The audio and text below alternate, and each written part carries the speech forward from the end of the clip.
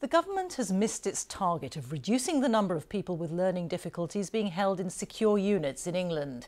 Its self-imposed deadline of reducing numbers by at least 35% expired last month and has now been extended to 2020.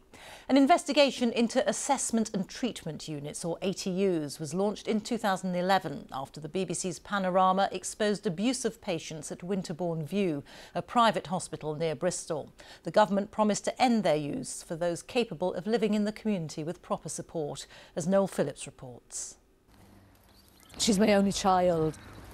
She is everything to me. She is my life. It is just unbelievable. I am living a nightmare. 26-year-old Ayla Haynes has spent the last 7 years in psychiatric hospitals after being sectioned at the age of 14 under the Mental Health Act. Her mum says her prolonged stay has had a detrimental effect on her health. She's got a huge bald patch on her head now where her hair will never grow. She is so desperate to end it all, really. She currently has a toothbrush inside her because she swallowed a toothbrush. An actual toothbrush? An actual toothbrush. You couldn't imagine this happening to anyone. It is your worst nightmare. But she loved dressing up. Ayla is currently at a medium secure unit, 200 miles away from her home in Cardiff. Are you worried that you might never see her again? Yes, very much so.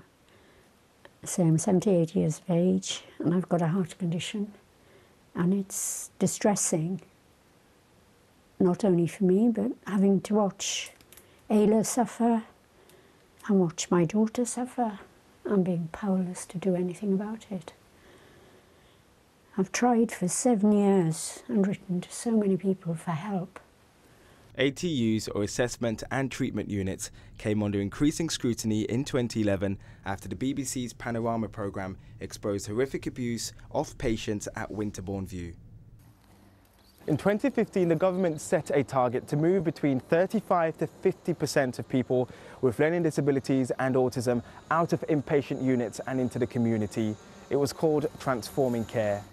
But the programme has missed its own 5-year deadline, only achieving around 20% and leaving over 2,000 people on psychiatric wards. People are spending many, many years in there. They shouldn't be. Awful things are happening to people in there, and they shouldn't be. And in the same way that asylums were closed, these places need to be closed. These are happier times for Fazia Hussain, who spent 22 months at a secure unit in the East Midlands. She's now been reunited with her family. So I do think we won the lottery in a way in the support that we got and the care that she has at the moment.